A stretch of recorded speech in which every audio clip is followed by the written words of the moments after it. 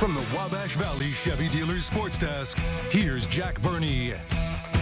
Good evening, everybody, and welcome back. We're wrapping up our coverage of the 107th Indianapolis 500 that you saw right here on WTWO. Another wild finish as we take you to the highlights. We would get off to a wild start. Graham Rahal could not take off for warm-ups. They would look at his battery, and he would eventually get it going. Speaking of going, a Jedi and Sith himself, Kylo Ren, Adam Driver, Indiana's own, waving the green flag as we get underway. The first caution of the day would come courtesy of rookie Stingray Robb, who hits the wall, which would end his day. Stingray done for the day at his first Indy 500. A little later in the race, pole one, Alex Palou and Rhinus VK collide in the pits, bringing about another caution after both drivers had solid days on the yard of bricks. The moment everyone is talking about, Felix Rosenqvist hits the wall, lost control of his steering, and Kyle Kirkwood's front left wheel collides with that and flies into the crowd, hitting a car, and his car flips, causing a red flag with 14 laps to go. For the first time since 1997, we would have a green and white finish. One crazy lap as Ericsson with the lead, looking for back-to-back, but it's Joseph Newgarden taking the lead, and Newgarden wins his first ever Indianapolis 500 for Team Penske. Marcus Ericsson second, and Santino Ferrucci finishes third on a wild finish here at the Yard of Bricks. Sports Director Grant Pugh caught up with today's winner, Joseph Newgarden. We are here with the 107th running of the Indy 500 champion, Joseph Newgarden. Joseph, how does that sound? You got the monkey off your back, so to speak. It's so good. I mean, I know everybody knows in Indiana what the Indy 500 is all about. It's so special. There's not a bad seat in this place. I truly mean that. Doesn't matter if you're sitting turn 1, turn 4, working on the car, driving the car.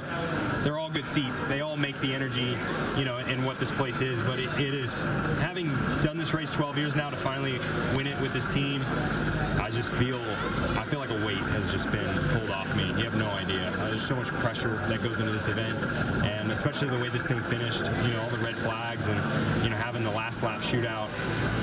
There's not a harder Indy 500 I think that you can win than that, and so I'm just so grateful to be here, and you know, to finish the way we did is really special. Take me through that final sequence there. You win it, then you climb the fence, get into the stands right away.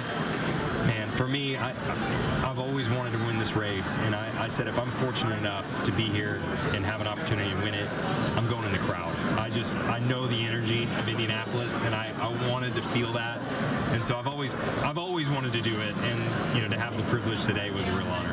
Finally, from one Tennessean to another, get a little Rocky Top. Maybe we love Indiana, we love Tennessee. Oh man, you put me on the spot. You do it. You're the Tennessee. That's okay, but we can celebrate in Indiana and Tennessee tonight, right? Yeah, absolutely, brother. Congrats, my man. Thank you. It wasn't really a fair way to end it, and that what makes me most disappointed. I think we did everything right.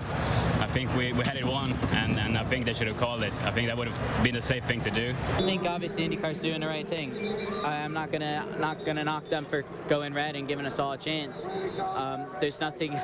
What are you gonna do with that? You want to finish under green for the fans, which we did. At the end of the day, it's about the fans. We just weren't there on that last restart like we needed to be, and you know, it hurts, but that's racing. The Indy 500, not the only championship won in the state of Indiana, as the Indiana State Sycamores bring home the Missouri Valley Conference title yesterday. Grant Pugh has the story on how the Sycamores captured their first title since 2019. Bottom 9, it's Edmondson striking out to end the game as Indiana State gets the dog pile. They win the Missouri Valley tourney for the first time since 2019. 6-0 the final. Sycamores officially punching their ticket to the NCAA tournament. I mean, it feels great. You know, tomorrow we got to get back to work, because honestly, this is the expectation. We got to keep going. We got to get to Omaha and win a national championship. That's what we're trying to do here, and that's the expectation, nothing less. That was, I won't lie, I was in there in between and before the 9th inning thinking about getting that last K and celebrating with the guys and having everybody run at me, and it happened, and that was one of the best moments of my life. That was awesome. You know, playing here all season, and the crowd, they're loyal, but to see Bob Warren filled like this and the energy, nothing beats it. The crowd erupting after that last out was an unbeatable feeling. I mean, it's awesome. Man, I saw like Twitter, everywhere, like people talking about us. But like we keep playing like an underdog, you know. It's like we keep battling every time, pitch by pitch, inning by inning, and like we play like a family, you know, together every time, and keep battle to everybody, you know. We needed this. We needed press. I was sitting there in the dugout as this game wore on. I thought, you know what? You need this before you go into the next round. sometimes you need pressed and pushed, and I was just glad with the guys responded the way they did.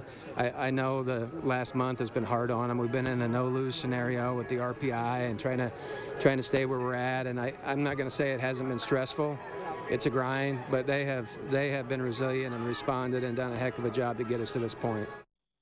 Indiana State found out tonight that they are indeed hosting a regional, and they will find out their opponents tomorrow at the selection show. Be sure to tune in to WTWO News tomorrow, as we will have the selection show here from the Sycamores, and plus all your sectional baseball coverage. I'm Jack Burney from the racing capital of the world. Back to you guys in the studio.